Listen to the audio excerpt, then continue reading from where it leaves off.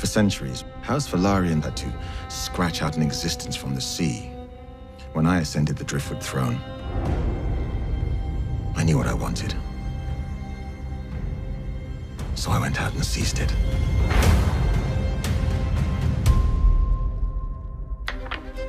When we first meet Corlys, he's in Viserys' small council.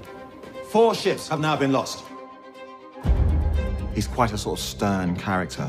What is to be done about my ships and my men? Corlys is a man of action. He has an incredible ambition. He doesn't have much patience for fools. The Velaryons were one of the first ones to settle in Westeros. They control the greatest and strongest fleet. To elude a storm, you can either sail into it or around it.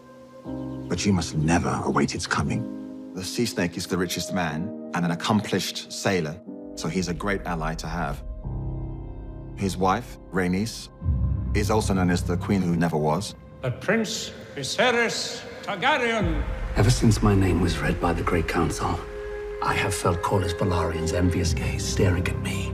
It was between Viserys and Rhaenys. He felt it should have been his wife, and he's never really forgotten that. Rhaenys was the only child of Jaehaerys' eldest son. She had a strong claim at the Great Council. Legacy, getting back in line to the throne, it's the thing that keeps Corlys awake at night. What I've liked most about this show is actually getting to know all these people. Everybody's just so lovely. I'm glad that I'm part of opening up this Westeros universe. Lord of the Tide. It's been an absolute joy.